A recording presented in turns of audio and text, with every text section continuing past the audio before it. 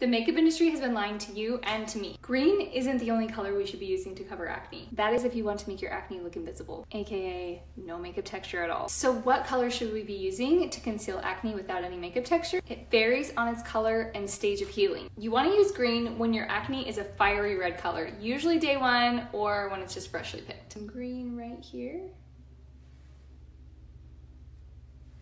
As your acne begins to heal, it usually starts to turn more of like this faded red color, which is usually excess purple and blue. I'm going to use a color that's a yellow-orange or an orange-yellow. You're also going to want yellow-orange or orange-yellow on broken capillaries or to break up rosacea. Let's use some yellow-orange right here. And it's gone. And we're going to use it right here under the nose area. A little while onto those remaining acne spots on my chin. When acne is almost healed, it becomes kind of dark and dingy, like these spots do right here. That means your blemish now has mostly excess blue. Now you're gonna need a lighter orange or a darker orange, depending on the darkness of the blemish. Little O1 here and O3 here. Tap away the excess. It's got the right colors in the right places.